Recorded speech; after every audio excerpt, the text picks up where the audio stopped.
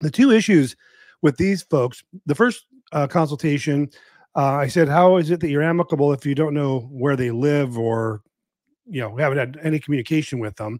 So obviously I couldn't help them. Those are not the types of cases that I take.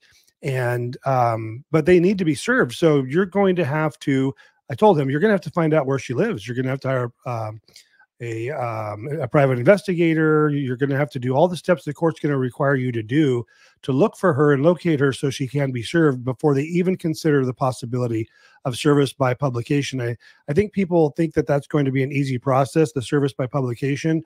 In actuality, the courts make you jump through so many hoops that if you follow if you follow what the court says you have to do before they will entertain allowing you to do service by publication, you will probably find your spouse, because it's up into including hiring a private investigator and taking 10 other steps, showing that you've checked the yellow pages online or you've scoured social media and showing proof that you did that, and then explaining your results. And even so, to be honest with you, it's going to be faster to find your spouse than it is to do the service by publication, because you have to not only put in the application for service by publication and get the court to approve it, but then you have to put it in the newspaper for 30 days.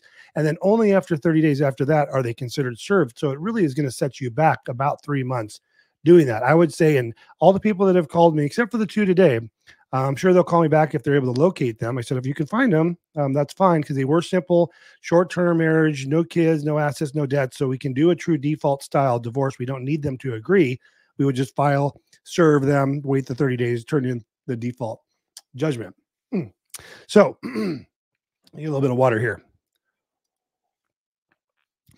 The other one was, they said not in agreement, but it was, again, all the same criteria: no assets, no debts, short-term marriage, no kids, no nothing. And, but spouse had moved to Canada and said they were not going to cooperate.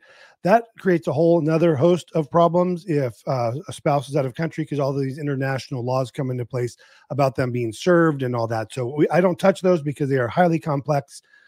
Even in simple divorce cases, if they're, don't know where they're at, but they know they're out of country, there's a whole nother process with serving that we just don't deal with.